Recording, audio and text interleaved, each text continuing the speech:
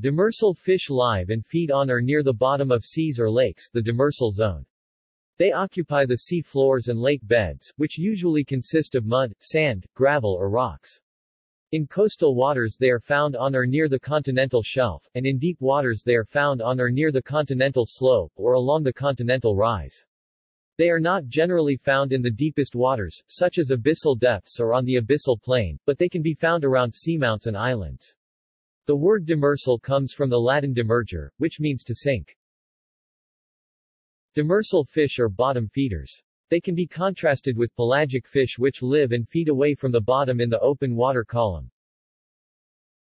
Demersal fish fillets contain little fish oil, 1 to 4%, whereas pelagic fish can contain up to 30%.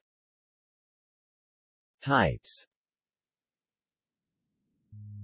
Demersal fish can be divided into two main types, strictly benthic fish which can rest on the sea floor, and benthopelagic fish which can float in the water column just above the sea floor. Benthopelagic fish have neutral buoyancy, so they can float at depth without much effort, while strictly benthic fish are denser, with negative buoyancy so they can lie on the bottom without any effort. Most demersal fish are benthopelagic. As with other bottom feeders, a mechanism to deal with substrate is often necessary. With demersal fish the sand is usually pumped out of the mouth through the gill slit. Most demersal fish exhibit a flat ventral region so as to more easily rest their body on the substrate. The exception may be the flatfish, which are laterally depressed but lie on their sides. Also, many exhibit what is termed an inferior mouth, which means that the mouth is pointed downwards. This is beneficial as their food is often below them in the substrate. Those bottom feeders with upward pointing mouths, such as stargazers, tend to seize swimming prey. Benthic fish. Benthic fish, sometimes called groundfish, are denser than water, so they can rest on the sea floor. They either lie and wait as ambushed predators, maybe covering themselves with sand or otherwise camouflaging themselves, or move actively over the bottom in search for food. Benthic fish which can bury themselves include dragonets, flatfish and stingrays. Flatfish are an order of ray-finned benthic fishes which lie flat on the ocean floor. Examples are flounder, sole, turbot, plaice, and halibut. The adult fish of many species have both eyes on one side of the head.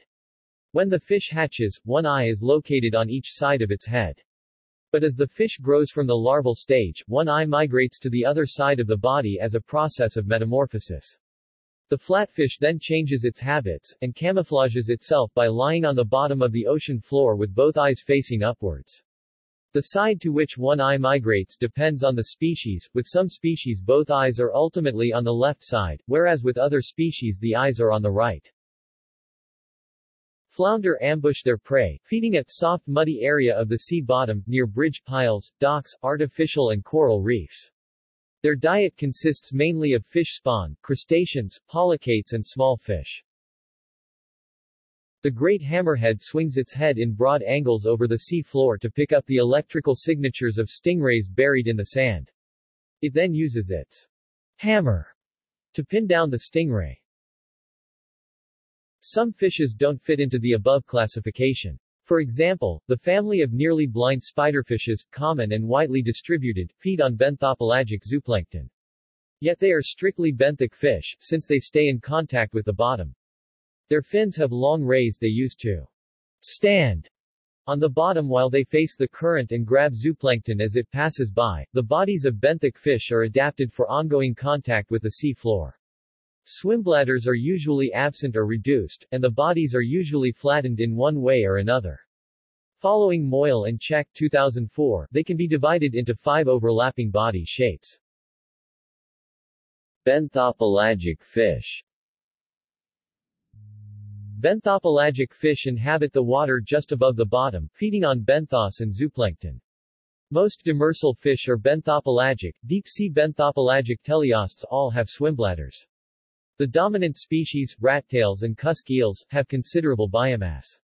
Other species include deep-sea cods, morids, deep-sea eels, halosaurs and notocanths. Benthopelagic sharks, like the deep-sea squaloid sharks, achieve neutral buoyancy with the use of large oil-filled livers.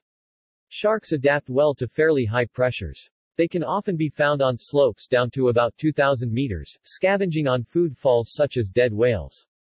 However, the energy demands of sharks are high, since they need to swim constantly and maintain a large amount of oil for buoyancy. These energy needs cannot be met in the extreme oligotrophic conditions that occur at great depths. Shallow water stingrays are benthic, and can lie on the bottom because of their negative buoyancy. Deep-sea stingrays are benthopelagic, and like the squaloids have very large livers which give them neutral buoyancy. Benthopelagic fish can be divided into flabby or robust body types. Flabby benthopelagic fishes are like bathopelagic fishes, they have a reduced body mass, and low metabolic rates, expending minimal energy as they lie in wait to ambush prey. An example of a flabby fish is the cusk eel Acanthanus armatus, a predator with a huge head and a body that is 90% water. This fish has the largest ears, otoliths, and the smallest brain in relation to its body size of all known vertebrates. Deepwater benthopelagic fish are robust, muscular swimmers that actively cruise the bottom searching for prey. They often live around features, such as seamounts, which have strong currents. Commercial examples are the orange ruffy and Patagonian toothfish. Habitats. The edge of the continental shelf marks the boundary where the shelf gives way to, and then gradually drops into abyssal depths. This edge marks the boundary between coastal, relatively shallow, benthic habitats, and the deep benthic habitats. Coastal demersal fishes live on the bottom of inshore waters, such as bays and estuaries, and further out, on the floor of the continental shelf. Deep-water demersal fish live beyond this edge, mostly down the continental slopes and along the continental rises which drop to the abyssal plains. This is the continental margin, constituting about 28% of the total oceanic area. Other deep-sea demersal fish can also be found around seamounts and islands. The term bathydemersal fish is sometimes used instead of deep-water demersal fish. Bathydemersal refers to demersal fish which live at depths greater than 200 meters. The term epibenthic is also used to refer to organisms that live on top of the ocean floor, as opposed to those that burrow into the seafloor substrate. However, the terms mesodemersal, epidemersal, mesobenthic and bathybenthic are not used. Coastal. Coastal demersal fish are found on or near the seabed of coastal waters between the shoreline and the edge of the continental shelf, where the shelf drops into the deep ocean. Since the continental shelf is generally less than 200 meters deep, this means that coastal waters are generally epipelagic. The term includes demersal reef fish and demersal fish that inhabit estuaries, inlets and bays. Young mangrove jacks, a sought-after eating and sport fish, dwell in estuaries around mangrove roots, fallen trees, rock walls, and any other snag areas where smaller prey reside for protection. When they mature, they migrate into open waters, sometimes hundreds of kilometers from the coast to spawn. Stargazers are found worldwide in shallow waters. They have eyes on top of their heads and a large upward-facing mouth. They bury themselves in sand, and leap upwards to ambush benthopelagic fish and invertebrates that pass overhead. Some species have a worm-shaped lure growing out of the floor of the mouth, which they wiggle to attract prey. Stargazers are venomous and can deliver electric shocks. They have been called the meanest things in creation. Other examples of coastal demersal fish are cod, plaice, monkfish and sole. Deep water. Deep-water demersal fish occupy the benthic regions beyond the continental margins. On the continental slope, demersal fishes are common. They are more diverse than coastal demersal fish, since there is more habitat diversity. Further out are the abyssal plains. These flat, featureless regions occupy about 40% of the ocean floor. They are covered with sediment, but largely devoid of benthic life, benthos. Deep-sea benthic fishes are more likely to associate with canyons or rock outcroppings among the plains, where invertebrate communities are established. Undersea mountains, seamounts, can intercept deep-sea currents, and cause productive upwellings which support benthic fish. Undersea mountain ranges can separate underwater regions into different ecosystems. Rattails and brutullas are common, and other well-established families are eels, eelpouts, hagfishes, greeneyes, batfishes and lumpfishes. The bodies of deep-water demersal fishes are muscular with well-developed organs. In this way they are closer to mesopelagic fishes than bathypelagic fishes. In other ways, they are more variable. Photophores are usually absent, eyes and swimbladders range from absent to well-developed. They vary in size, and larger species, greater than 1 meter, are not uncommon. Deep-sea demersal fish are usually long and narrow. Many are eels or shaped like eels. This may be because long bodies have long lateral lines. Lateral lines detect low-frequency sounds, and some demersal fishes have muscles that drum such sounds to attract mates. Smell is also important, as indicated by the rapidity with which demersal fish find traps baited with bait fish. The main diet of deep-sea demersal fish is invertebrates of the deep-sea benthos and carrion. Smell, touch and lateral line sensitivities seem to be the main sensory devices for locating these. Like coastal demersal fish, deep-sea demersal fish can be divided into benthic fish and benthopelagic fish, where the benthic fish are negatively buoyant and benthopelagic fish are neutrally buoyant. The availability of plankton for food diminishes rapidly with depth. At 1,000 meters, the biomass of plankton is typically about 1% of that at the surface, and at 5,000 meters about 0.01%. Given there is no sunlight, energy enters deep water zones as organic matter. There are three main ways this happens. Firstly, organic matter can move into the zone from the continental landmass, for example, through currents that carry the matter down rivers, then plume along the continental shelf and finally spill down the continental slope. Other matter enters as particulate matter raining down from the overhead water column in the form of marine snow, or as sinking overhead plant material such as eelgrass, or as large particles, such as dead fish and whales sinking to the bottom. A third way energy can arrive is through fish, such as vertically migrating mesopelagic fishes that can enter into the demersal zone as they ascend or descend. The demersal fish and invertebrates consume organic matter that does arrive, break it down and recycle it.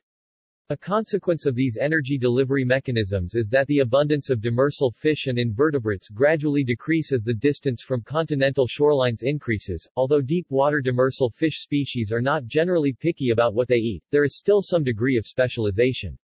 For example, different fish have different mouth sizes, which determines the size of the prey they can handle. Some feed mostly on benthopelagic organisms. Others fed mostly on epifauna, invertebrates on top of the seafloor surface, also called epibenthos, or alternatively on infauna, invertebrates that burrow into the seafloor substrate. Infauna feeders can have considerable sediment in their stomachs. Scavengers, such as snub-nosed eels and hagfish, also eat infauna as a secondary food source. Some feed on carrion. Cameras show that when a dead fish is placed on the bottom, vertebrate and invertebrate scavengers appear very quickly. If the fish is large, some scavengers burrow in and eat it from the inside out. Some fish, such as grenadier, also appear and start feeding on the scavenging invertebrates and amphipods. Other specialization is based on depth distribution. Some of the more abundant upper continental slope fish species, such as cutthroat eel and longfin hake, mainly feed on epipelagic fish. But generally, the most abundant deep-water demersal fish species feed on invertebrates. At great depths, food scarcity and extreme pressure limits the ability of fish to survive. The deepest point of the ocean is about 11,000 meters. Bathypelagic fishes are not normally found below 3,000 meters. It may be that extreme pressures interfere with essential enzyme functions. The deepest living fish known, the strictly benthic Abyssobratula galathei, eel-like and blind, feeds on benthic invertebrates. A living example was trawled from the bottom of the Puerto Rico Trench in 1970 from a depth of 8,370 meters 27,453 feet. In 2008, a shoal of 17 Haddle snailfish, a species of deep-water snailfish, was filmed by a UK-Japan team using remote-operated landers at depths of 7.7 kilometers 4.8 miles in the Japan Trench in the Pacific. The fish were 30 centimeters long, 12 in, and were darting about, using vibration sensors on their nose to catch shrimps.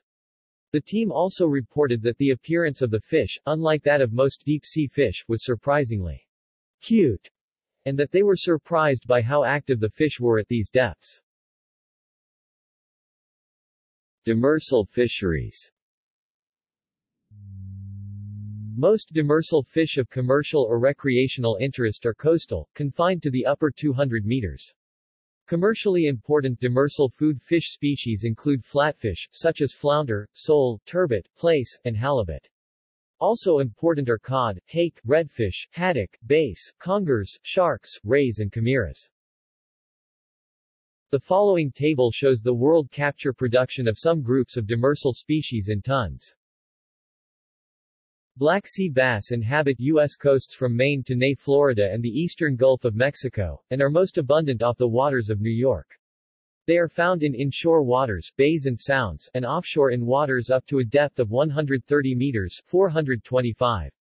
They spend most of their time close to the sea floor and are often congregated around bottom formations such as rocks, man-made reefs, wrecks, jetties, piers, and bridge pilings.